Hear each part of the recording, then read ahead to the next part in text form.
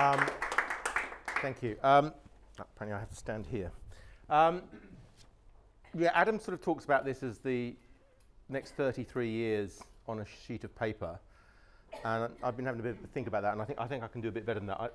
The next 33 years, I think basically in 3 letters is OMG, possibly WTF, or worse. Adam sort of nailed it there slightly. It's a bit like somebody sort of crunched up the future, put it in front of our face, and it's all opened at once, which is, I mean, this is quite an assault to the senses. In fact, I got an email recently saying, oh, look, it's really funny, you've got too much information on your map. And I thought, oh, really?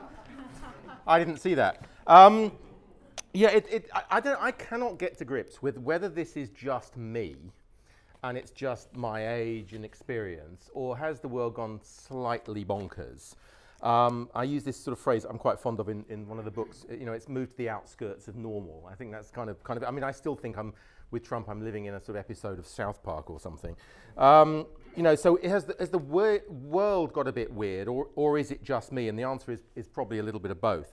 And this is my, well, what I'd like to say is this is my attempt to sketch out what's going on now and where we might go. It's a sort of route map of possible futures, if you like. But it's also, probably more realistically, this is what's in my head right now, which is possibly a little bit alarming. So I'm trying to sketch out sort of new landscapes and colour in some sort of distinguishing features. Is it a map of the future? I mean, everyone talks about this as being a map of the future, not surprisingly, because it says, you know, out to 2050. I mean, it is and it isn't. It's, to some extent, quite seriously, it's a map of now. Quite seriously, and in the middle it's very, very much now.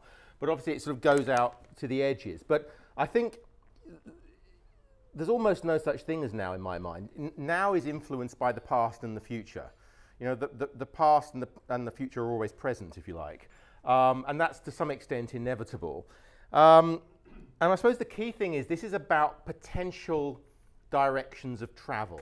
This is not set in stone. And if you don't like things like people preferring the company of machines to people, we should damn well do something about it. And it really winds me up a lot about people thinking, well, the future is just this thing. It's unknowable. It's very strong. And it just comes and you have to react. You either jump on board and kind of surf the wave, or, if you like, or you're going to get drowned. And there is some truth in that. But it's also fundamentally true that, you know, the future is created by what you and I decide to do today and tomorrow, fundamentally. And there's a point here, which isn't my idea at all. There's a lovely guy, the smartest guy I've ever met in my life, called Theodore Zeldin, who's a sort of 85-year-old historian at Oxford. And he actually said to me about 10 years ago, I don't know why you waste your time thinking about the future, Richard. It's a total waste of time. You know, why do people keep doing that? Why don't we spend more time discussing what we want to happen in the future and how we might get there, rather than worrying about what might happen and how we might react? And I think there's a tremendous amount of truth there. So yeah, this is a sort of possible directions, possible landscapes that we can change if we like them. And there's also some small print here saying that, where does it go? You know, alteration works can take place and some routes will be replaced without notice. You see, he has the odd joke in. In fact, there's this very serious one down here, which is one of the global risks is people taking this kind of thing seriously. I went into a very, very large German company once, car-making company, and the strategy department had this blown up, not this, but a previous version, blown up on the wall about 4 times the size of this, and they were literally using it as for corporate strategy. I mean, this is a big company, and I was somewhat alarmed, so I feel I had to sort of put that in there. So yeah, so things can change. Now, the other thing is a lot of stuff that's not on the map. This is what's happening now. These big blobs are megatrends. It's all about change, but there's a lot of stuff that's not changing, that's actually not on the map at all. And I think the main thing that's not really changing that much is us. You know, in the beginning of the book, there's a quote by Edward O. Wilson, who's an evolutionary biologist in the US, and the gist of the quote is something like, we have Paleolithic brains, medieval institutions, and the technology of the gods. And that's why I think I'm a bit jittery at the moment. In fact, you know, we've got anxiety. I don't know where the middle of the map is. I had a long debate about where's the middle. And actually, for a very long time, I thought individualism was the middle of the map, and I wanted it to be in the middle of the map.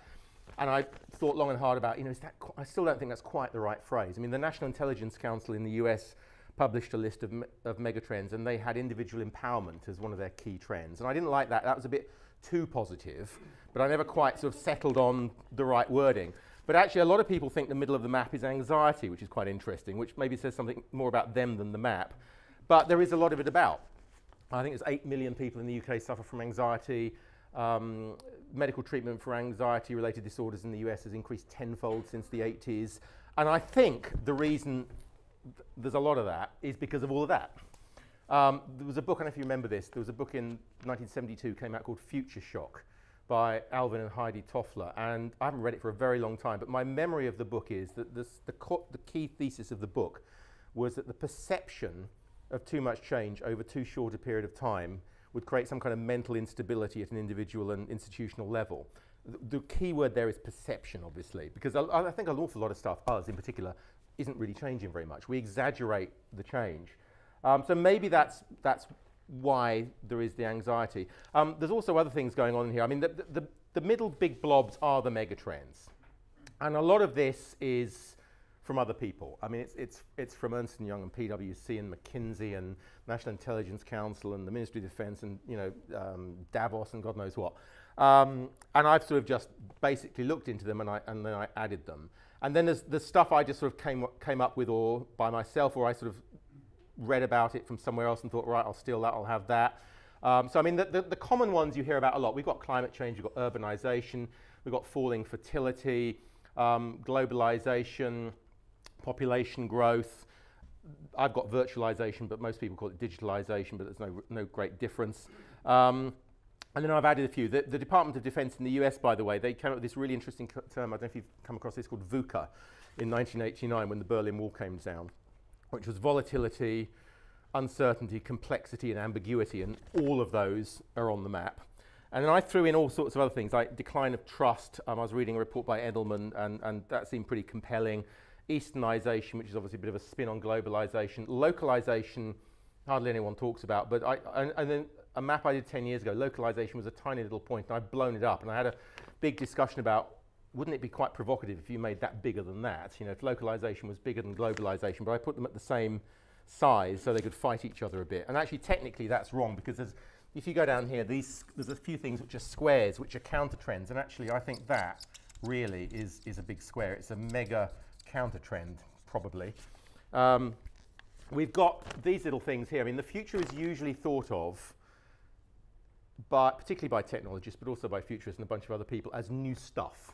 Events to some extent, but new stuff, new inventions in particular, that come along. And yeah, that's absolutely true, but I think it's equally about stuff that we're incredibly familiar with that just falls away, possibly becomes extinct, or certainly falls away from common usage. So I've got these little sort of piles of rubble here, which I've called partial ruins, which are actually rather fond of these. That's solitude all by itself, which I'm very fond of that one. We've got privacy, peripheral vision, which was basically all about people staring at phones all day. Willingness to admit mistakes. I mean, it gets slightly sort of philosophical, actually, from time to time. Biodiversity, coral reefs, manual gearboxes, humility, empathy, patience, good manners, generosity of spirit. You can tell I'm a certain age, can't you? Use of cash, saving, inheritance, and all that sort of stuff. So yeah, the big stuff is the mega trends, and that's kind of, I'm talking about now. This is all, I think, almost without exception happening now. I mean, the only one that's sort of maybe on the cusp a bit is digital self-actualization, which I actually can't quite remember what it means. I just sort of came up with and thought, oh, that kind of nice, I'll stick it on the map. And then I really liked it, and I made it a big blob, and I don't know, who knows. I quite like that. And then obviously as you go sort of further into the corners, it becomes much more speculative and much more future. And these sort of little circles here, these are sort of what I've called nows. So this is stuff that's absolutely happening now, although it's not necessarily everywhere. I mean, it's the old William Gibson quote about the future being unevenly distributed. I mean, if it's going on in California, it doesn't necessarily mean it's happening in Woking. And then you've got these nexts here, which are either almost non-existent, or, I mean, synthetic meat exists, but you can't buy it in Tesco quite yet. And we can have a nice debate about exactly when. So yeah, you sort of go into the future more as you get into the corners. It becomes a bit more extreme in the corners. Down the bottom, you've got a bunch of global risks. I tried to, or they're global game changers. And I started writing these, and it dawned on me that, God, they're depressing. This is partly because I did a couple of workshops with the Cabinet Office on extreme risks and came out quite jittery. And certain things you can't talk about, but certain things you can just change the wording a bit. I did try to do a version where the game changes are all incredibly positive. It's very difficult. It's a bit like thinking of utopian sci-fi. I mean, you get to Star Trek and you kind of stop. Most of it's dystopian, and this sort of naturally happens, I think, when you think of things that could go very, very wrong. I mean, the only really big global game changes I could think of that were really utopian there's one around sort of energy, new energy technology that make energy so cheap we don't even bother measuring it or paying for it. It's just free, basically. And you could obviously have all kinds of things around healthcare and so on. There was quite a good story. This took about 2 years. I mean, I was seriously doing it for about 3 months, but from beginning to end took about 2 years. And for the first 18 months, I had Donald Trump really is president as a global game changer. And if you, the bottom one over there, which is the hand-drawn one, he's on there. And the brilliant thing about that, just from serendipity point of view, he was just underneath Decline of Human Intelligence, which I thought was brilliant, which is still on there. Anyway, he came off because he actually did become president. And I probably should have left him on as getting a second term or something, but I just sort of took him off. Now, you might think, well, going back to the anxiety thing, oh, it's all a bit depressing, really, isn't it? Or maybe it's just me. And I think we need some perspective here. In fact, talking of perspective, there's this tiny little bit of text down here which says projection subjective. I think I could sort of add to that with some more context, which is that one of the problems with the future is we project from recent personal past experience or recent data. And by recent, I mean sort of 5 years, probably. It'd be rare to go much more than 5. So if it's a bit doomy and gloomy, we project the doom and gloom into the future. And we also project our worldview. So we project Bermondsey as opposed to what's going on in Shanghai. If you were sort of asking the question in Shanghai, you might get a completely different perspective. And it's weird because if you objectively look at the human experience, going back to this thing, I mean, you could go back a lot further than 1817. You know, there's never been a better time to be alive than now. I don't think that's really debatable. I think if you question that, you haven't been paying attention. We have doubled human lifespans in little more than a century. I mean, there is a bit of a cheat on that, because if you take out infant mortality, we haven't, actually. If you walk around very old graveyards, you see plenty of people that reach the age of 85, but putting that to one side, we have basically increased human longevity substantially. We have halved extreme poverty in slightly more than 20 years.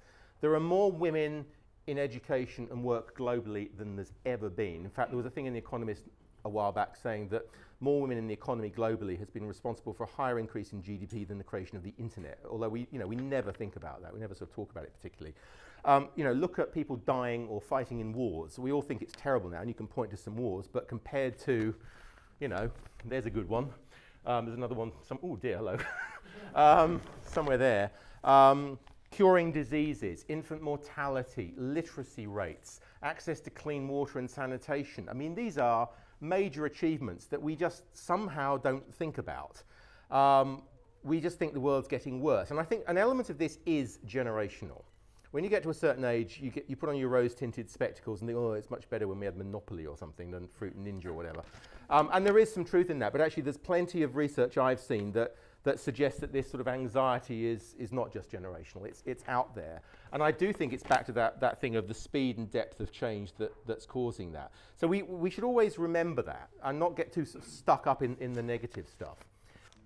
Did anyone see a film called Tomorrowland?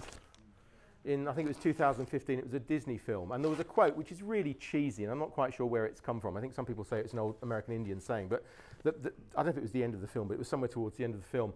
He tells this story about there's 2 wolves in a room, locked in a room, and they're constantly fighting. And one wolf represents lightness and hope, and one of them represents darkness and despair. And the question is, well, which wolf wins?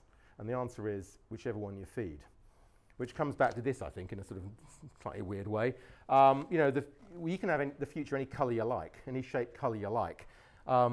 But we actually have to go out there and create it. And if we just sort of sit back and let it happen, then some of the weirder stuff on this map could very, very easily happen to us. Thank you.